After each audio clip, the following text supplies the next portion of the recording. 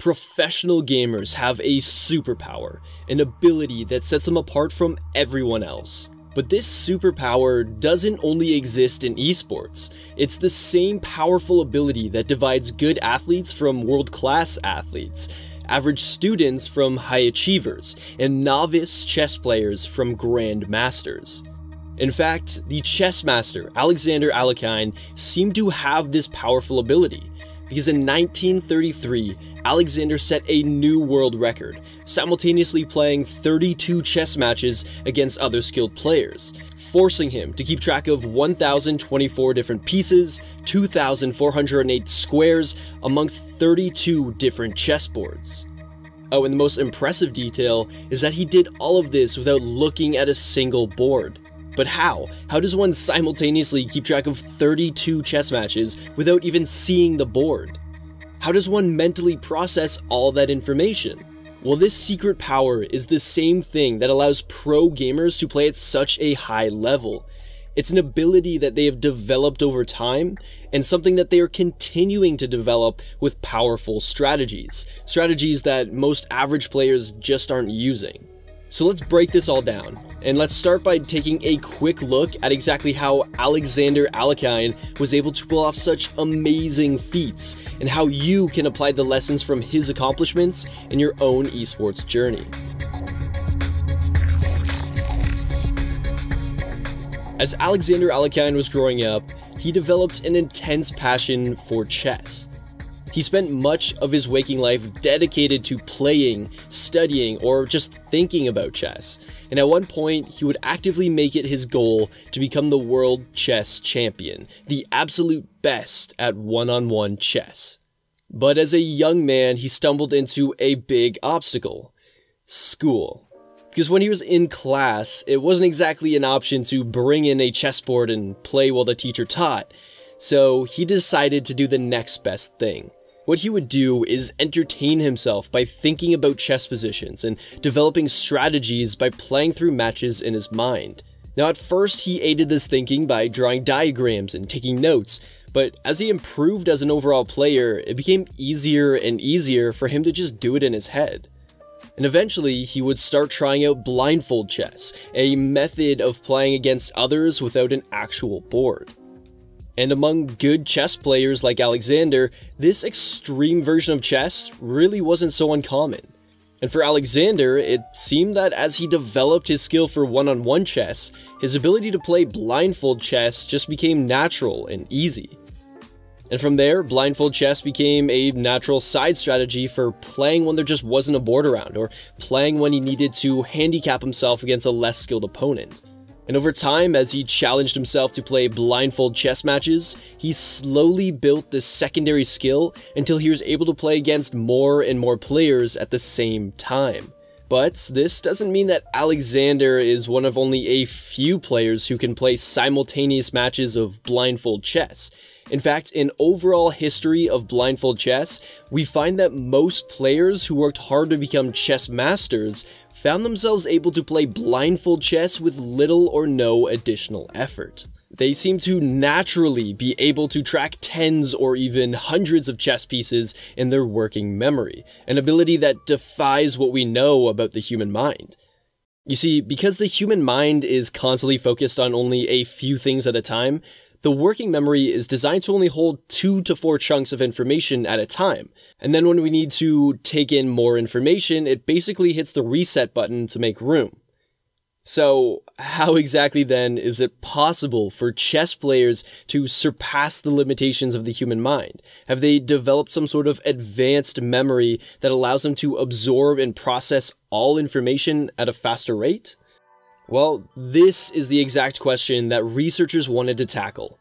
So beginning in the 1970s, researchers sought to understand how grandmasters remember chess positions with such accuracy. And so they tested a few different players, including a national level chess player and a novice level chess player. And they tested them on 2 types of boards, one that had pieces arranged in patterns from a real chess game, and the other with random placements that made no actual sense in the context of a game. Now, when showing the chessboards with the pieces all laid out in patterns from real matches, the masters could remember about 2/3 of the positions on the board, while the novices could only remember about 4 pieces. Then when shown the chessboards with pieces arranged randomly, the novice chess players did somewhat worse, getting only around 2 pieces correct, which honestly is no surprise. But what was surprising is that the grandmasters didn't do much better. They were only able to get around 2 or 3 pieces right. All of a sudden, the experienced player's advantage completely disappeared. And so what researchers learned from this and from similar studies is that the chess masters don't develop some incredible memory for individual pieces on a board. It isn't as though they can suddenly memorize and process all information at a faster rate. Instead, their memory and processing power is context dependent. It relies on patterns of the sort that would only appear in an actual game. But what does this all mean for you? Well, when you're in a game, there are tons of changing variables to take in and keep track of, and your working memory is responsible for all of this. It analyzes that incoming information, processes it along past knowledge, and does so in order to predict future outcomes, develop possible plans of action, and ultimately make decisions. But the working memory can't hold on to a lot of information at once. Yet, when it comes to complex situations of the game, there can be up to hundreds of subtle variables that you need to process in order to make an effective choice. And this is what's so powerful about patterns. Each of these patterns organizes several variables into a single chunk of information. And each pattern or chunk of information is then stored in the long-term memory, thus freeing up the power of the working memory to absorb and process more information. And this is why we're able to process so much information without even realizing it. Our mind is able to see patterns of information that are already known to us, and then simultaneously hold new information in the working memory, while the long-term memory does most of the work behind the scenes. As an example, consider the act of driving. While you're behind the wheel, you need to analyze tons of different factors. From weather conditions to the velocity and direction of each car around you, the traffic signs, pedestrians, the position of your foot on the pedals, as well as monitoring the precise motion and strength needed to press the acceleration. And if you've been driving for a while, then you're likely able to drive with minimal effort, sometimes even daydreaming while just driving home. Meanwhile, your brain is processing all these different variables without you really being aware of it. So the power of pattern recognition is to essentially automate information processing by identifying patterns and making predictions instantaneously. And of course, that's what sets pro players apart from average players. It's their ability to see more patterns, to process more information. This is what allows them to see more potential moves in any given situation. They're essentially playing out each potential outcome and then devising which move is best, all in a matter of seconds. So if you want to make effective predictions, you want to make pro-level decisions and process tons of information at lightning speeds, then you need to develop your pattern recognition. So then the question becomes, how exactly do you develop your pattern recognition? Well, your mind is always in a sort of predictive state, predicting the most likely future that's going to happen. And for example, I'll give you 3 numbers in a pattern and let you guess what the 4th number will be. 2, 4, 6. So based on the given numbers, you likely thought of the number 8, as in the next multiple of 2. Because your mind is always collecting the current information, connecting it to past experiences, and attempting to determine the most likely future based on it. And even consider what it takes during an intense 1v1. In real time, you need to predict the most likely offensive and defensive strategies of your enemy. And based on their behavior, positioning, and available moves, you must predict their next step so you can effectively counter them or prevent their escape. Now in this scenario, you're making preemptive decisions based on past experience and current information. But of course, our minds are not perfect, and they often predict futures that don't actually happen. For example, when giving you the number pattern, I could have said 2, 4, 6, and then 10 instead of 8, as in some sort of Fibonacci type pattern that combines the 2 previous numbers to get the next. But based on your past experience, you knew that the most likely future was one where I said 8. Similarly, in the 1v1 scenario, you may have unreliably predicted that your enemy was more vulnerable than you expected, so you start chasing after them only to get baited and destroyed by offensive abilities that you didn't even take into account.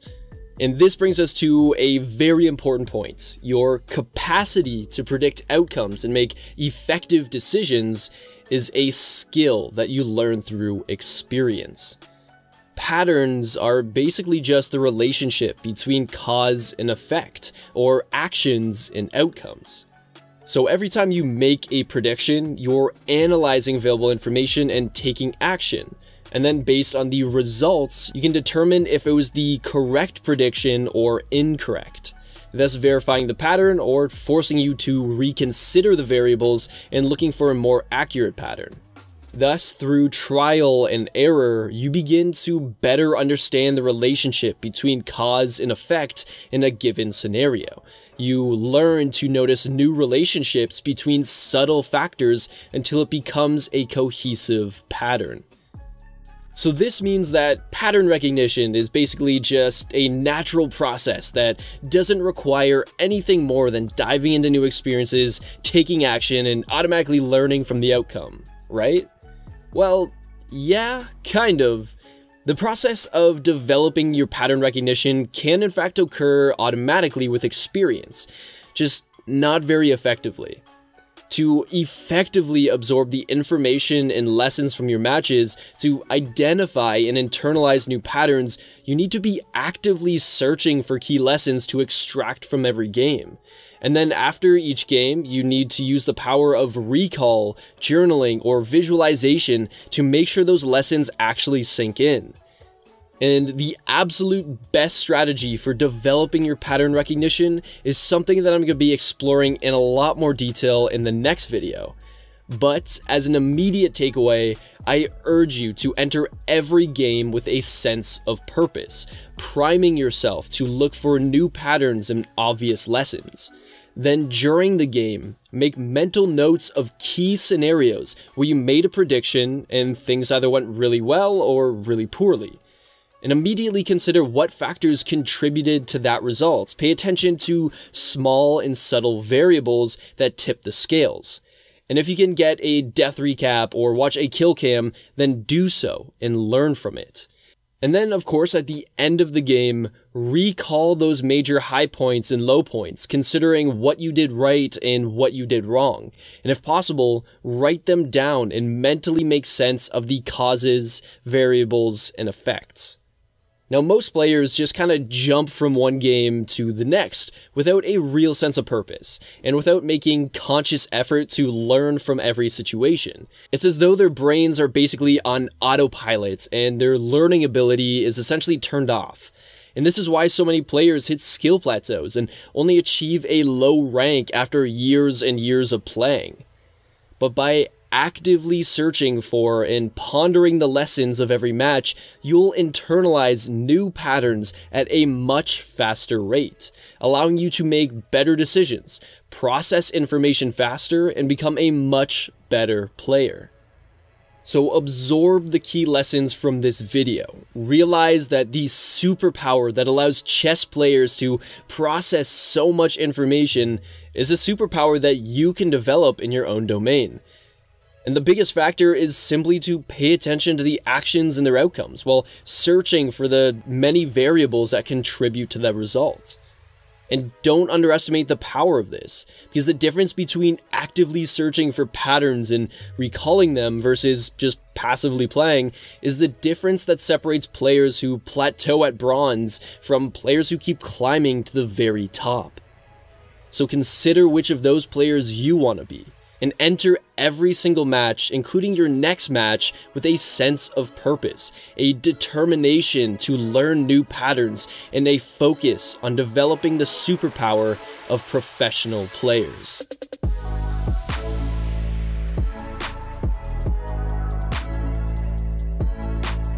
Hey guys, I hope you loved this video, and if you did, then don't forget to leave a comment down below and let me know what your biggest takeaway is.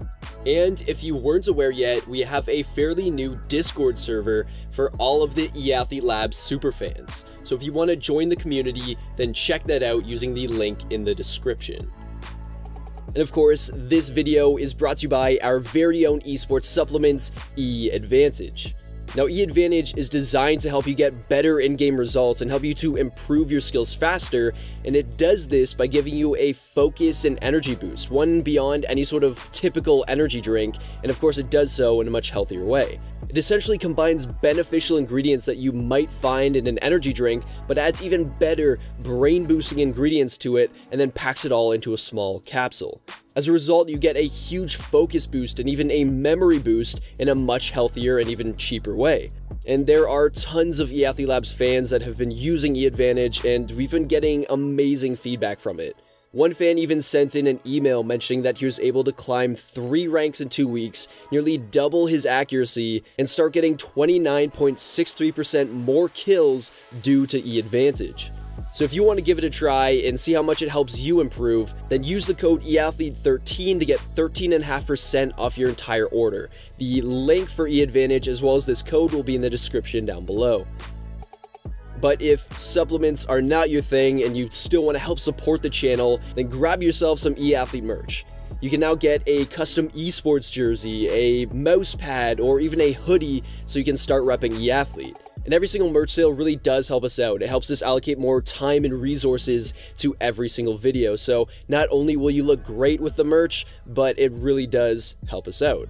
And the link for the merch store as well as a discount code will also be in the description down below. But as always, thank you guys so much for watching. I'll see you all in the next video.